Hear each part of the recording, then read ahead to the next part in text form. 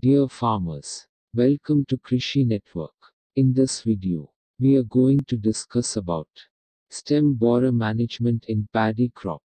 Before going forward, I request you to like, subscribe, and click on bell icon in our YouTube channel.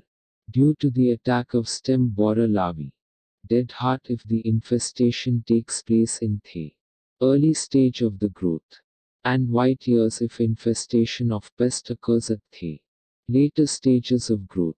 To prevent stem borer attack, avoid application of higher dose of nitrogenous fertilizer before transplanting. Clip off tip of the seedlings to remove egg masses. Release Trichogramma, egg parasitoid. 30 days after planting at 2 cc.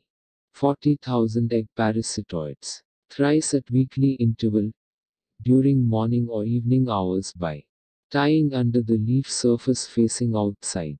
Apply Chlorantraniliprole 0.4% gr at 4 kg per acre. By mixing in sand or urea fertilizer and broadcast. When the pest infestation appear in field, spray plants with flubendiamide 480 SC at 20 ml per acre, or Chlorantraniliprole 18.5% SC at 60 ml per acre. If you like this video, please like, subscribe, and click bell icon. Thank you.